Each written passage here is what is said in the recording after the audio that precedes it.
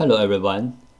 This video is going to talk about how to fix WD500 hard drive by replacing the PCB board.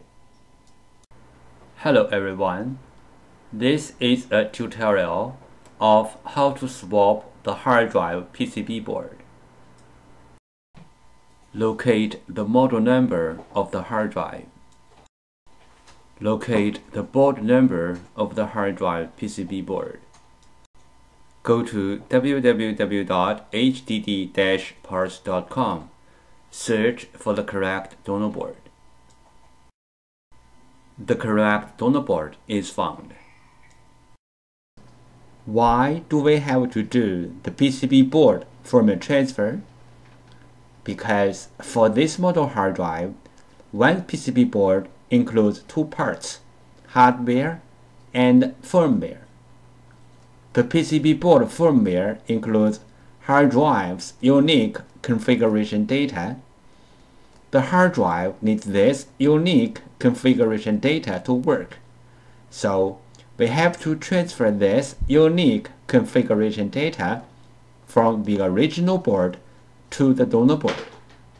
Then the donor board can work on the original hard drive. Regarding the hard drive PCB board firmware transfer, we have three things to mention. First, PCB board firmware transfer is different from the hard drive firmware upgrade. The PCB board firmware transfer is to transfer the PCB board firmware from one board to another board.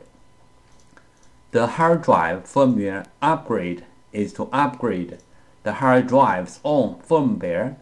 It has nothing to do with another hard drive or another PCB board. Second, we can do the PCB board firmware transfer from the physically damaged PCB board, like burned, watered, or other kind of damage. Our PCB board firmware transfer success rate is more than 95%. Third, we do the PCB board firmware transfer for our clients for free. This picture illustrated how to do firmware transfer. On the left-hand side is a bad controller board. On the right-hand side is a good controller board.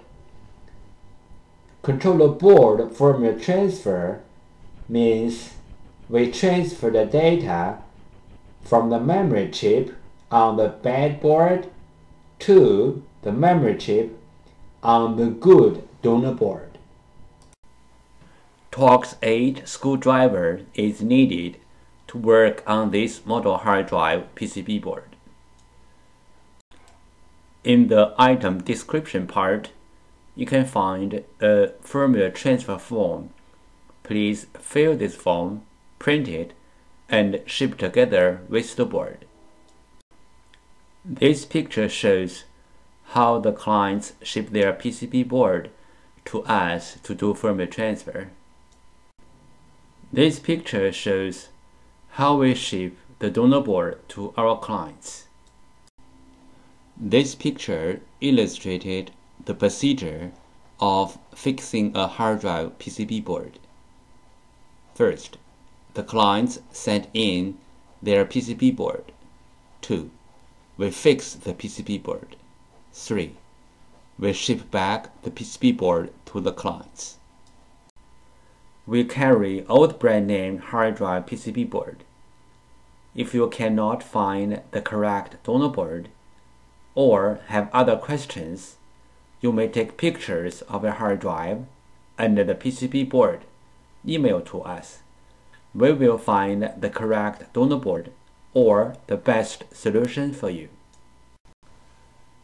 Thank you so much for taking your precious time to watch my video. Any comments are really appreciated. If this video is a little bit of help, could you please click on like to support me? Thank you again. Bye.